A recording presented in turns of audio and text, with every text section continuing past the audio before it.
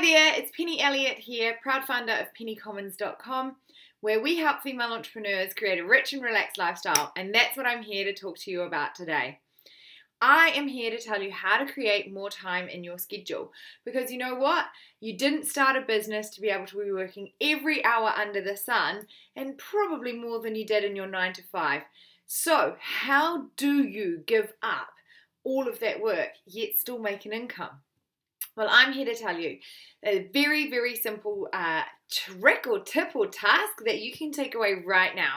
And it comes from Chris Ducker, who is very famous for writing several books on time management. And so I'm not going to claim that it's mine, but it's a very, very useful technique. What I want you to do is create 3 columns on a piece of paper. And I want you to hit up what makes you $10, what makes you $100, and what makes you $1,000. And then put all of the things that go underneath that. And anything in the $10 list, I want you to automate. Anything in the $100 list, I want you to outsource. And anything that's in the $10,000 list, that is where you want to focus.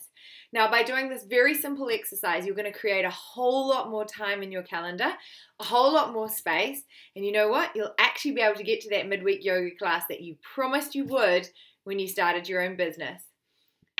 So I hope that helps. Now, remember, you're only one sale away from the rich and relaxed lifestyle.